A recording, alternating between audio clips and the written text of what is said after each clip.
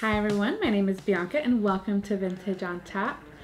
This video though is going to be for anyone who has ever looked at a sewing pattern and just been like, wait, what's going on?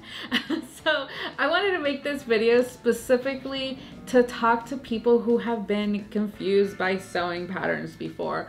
You know, I'm thinking back to one of the very first patterns that I ever learned how to make, which you may have heard about in a previous video, which was a 1920s, 30s flapper dress that just was, it was garbage. It was awful.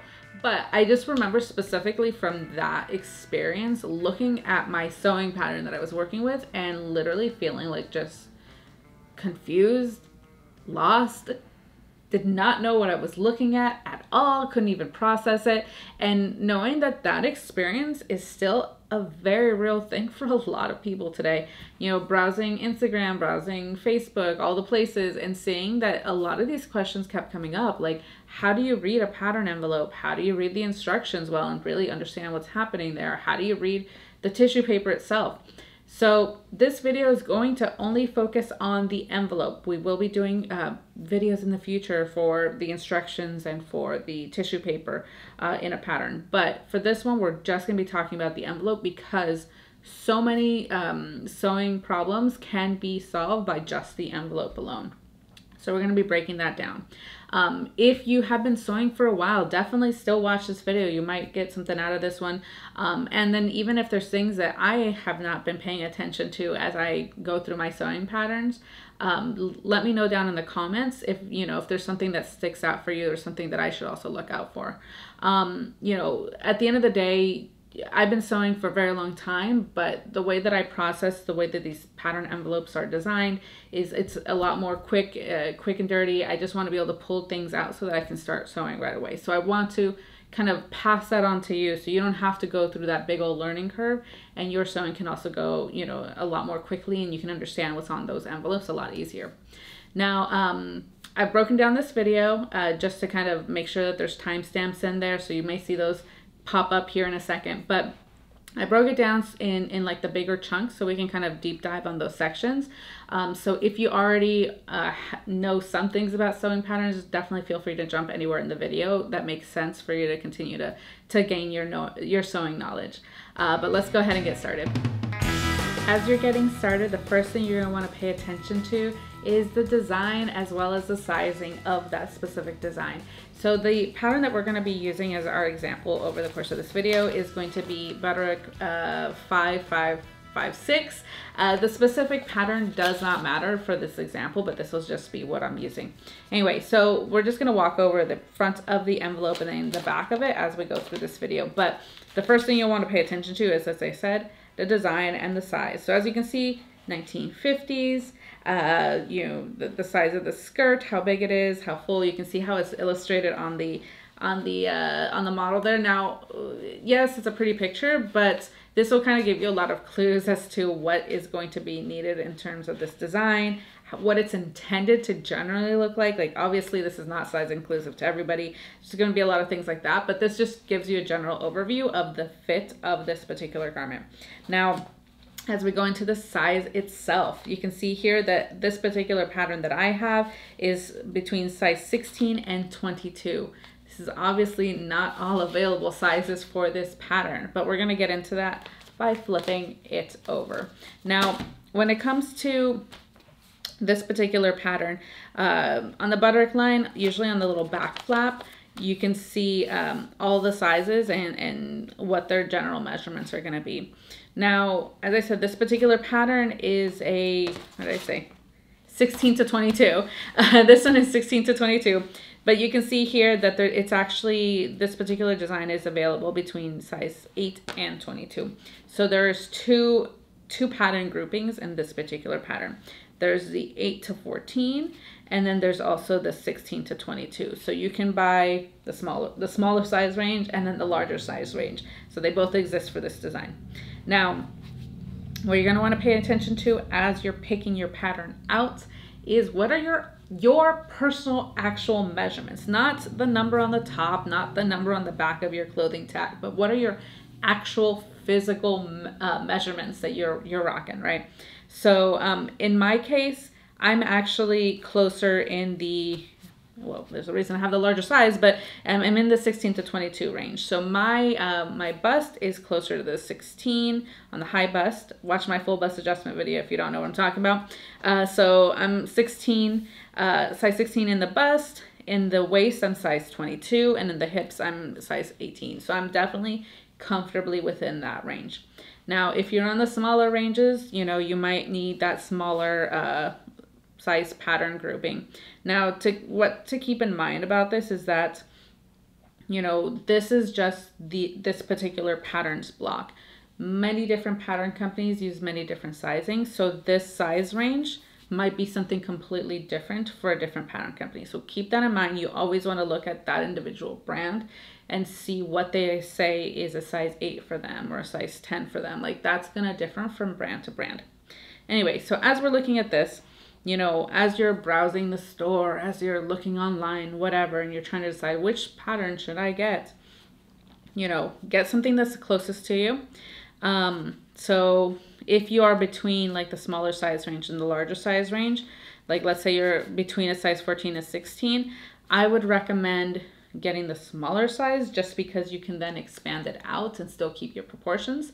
But it's a lot harder to shrink it down and make sure that that's still the same thing. So that's what I would do, but obviously your mileage will vary depending on where your proportions are differently.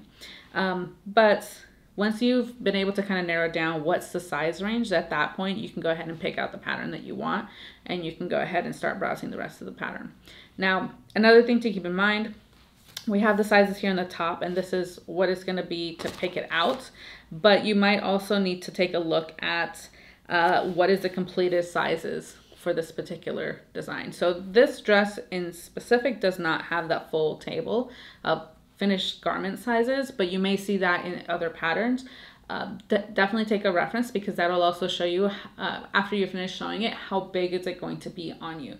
So if, for example, your bust is like 40 inches and you're looking at the completed garment size, and then it's saying, cool, the completed bust size is going to be 45, that also gives you an image of, okay, cool, it's going to be like extra baggy around the bust.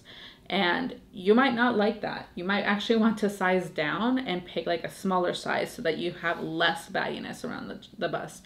So these are the sort of things that you will have to take a look at when you're looking at completed garment sizes. But again, that'll be in the back of the envelope. The next thing to pay attention to when it comes to the pattern envelope is usually it's listed towards the top of the back, but it's actually the description of the garment, as well as, it's a little bit towards the bottom on this particular pattern, but the actual technical drawing. So the description, I mean, it seems straightforward. It's like, yeah, it describes the dress, but I mean, if you're brand new to sewing, it's going to unlock a lot. It's going to tell you the techniques that you need to know to make this dress. It's going to tell you kind of what can you not see in the technical drawing, what can you not see in the illustration. So if it's like has extra facings, if it has a specific type of zipper insertion, if like the sleeves are designed in a very specific way, those will be outlined in the description of the garment. Now it'll also break down, you know, if there are multiple versions or multiple like variations on this design. So for example, on this one here, we have an A and a B. So there's actual differences to this now. I don't know if you can see my camera, but on this one in particular, there's a different collar on A, and then there's a different collar on B. And you're able to actually see that not only in the technical drawings themselves, but also in the description. And from there, that'll actually make a lot of the difference in the way that you maneuver the rest of the pattern, right? So this is going to tell you, cool, if version A has a specific color, it's going to require more fabric. Or if version B has a specific type of sleeve, like a shorter sleeve, like that'll be a different pattern piece that you need to look for inside. So, you know, read that, make sure that you fully understand ahead of time what is it going to take to complete one of the versions that is in your pattern design. Now, when it comes to the technical drawings themselves, as I said, they're technical drawings. This is what the designer intended when they designed this particular pattern. This is like, if you were to sew a straight size, whichever size you want, this is exactly what it's supposed to look like, right? You can see here that the details are actually very small. Even for me looking at it, it's like, it's very close up, right? So obviously it's in a perfect world, these would be really big so you can actually see line by line what this is supposed to look like. But on a zoom in close up, you can see what side the zipper is going to be on. You can see what the sleeve cuffs are supposed to look like.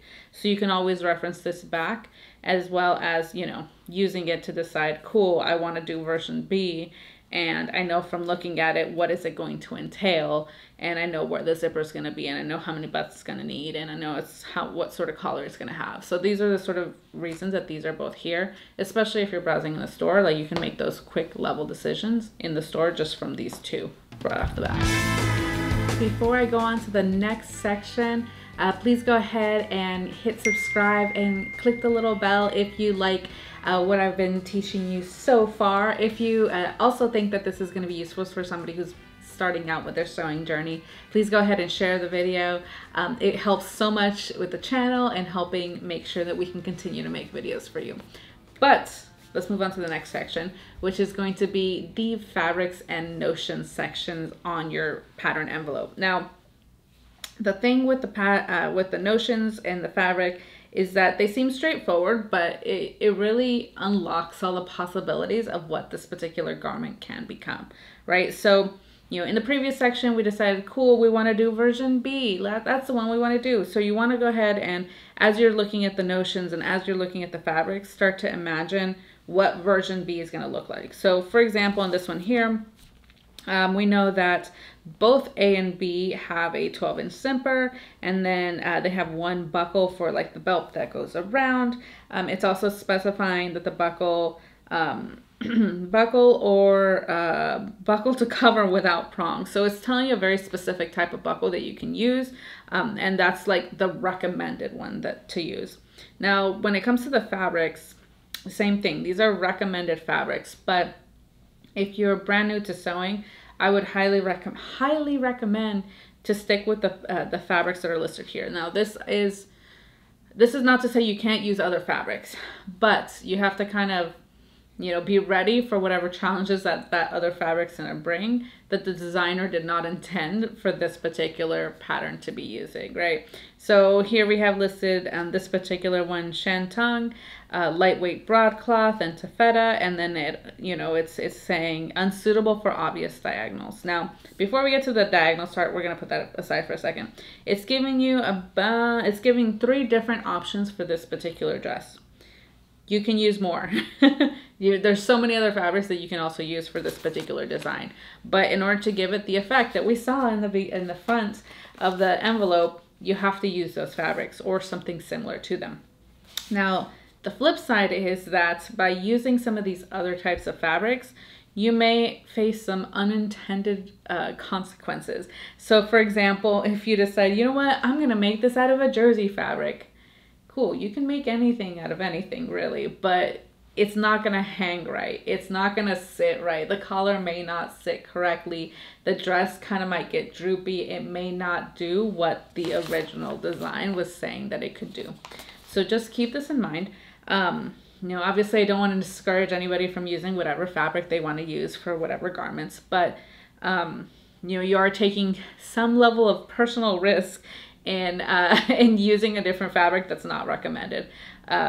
And in that might come with like extra work, extra materials you need to buy just to make it look the way that you imagine it to be.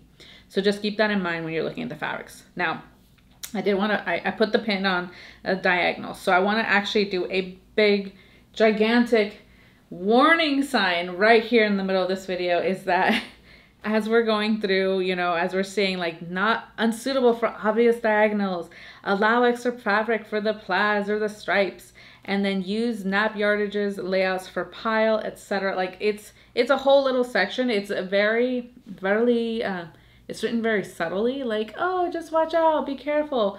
But real talk, like beginners mess this one up all the time because they don't understand what this means. So essentially it's saying, don't use anything with diagonals because it's gonna look fucked. Like you can obviously, again, you can do whatever you want to do, but it's not gonna have the effect that you want. The way that the pattern piece, it's basically saying that the way that the pattern pieces are shaped, if you use a diagonal, it might look very weird and it might not look well. So just avoid it. It's unsuitable for that. We don't recommend it. So that's the first one. The second one, so it's saying nap yardage layouts for pile, shaded, or one-way design fabrics. So just to put a little pin on it, nap fabrics are ones that have a specific direction. So if you think of like a piece of like faux fur where you kind of run your hand over one way and it's one beautiful color, and then you rub your hand the other way and it kind of like sticks up, like that's a pile, like as it kind of goes back. And in that motion, you can see like a different version of that faux fur come to life. And the same thing happens with fabrics, right? So there are fabrics that are printed one direction. It has an obvious top and it has an obvious bottom. And so what this is saying is that yes, you can use these fabrics that have an obvious top and an obvious bottom, but you have to kind of be careful and you have to make sure to use the right amount of fabric and the right layout in order to make sure that that design of the top and the bottom is maintained, right?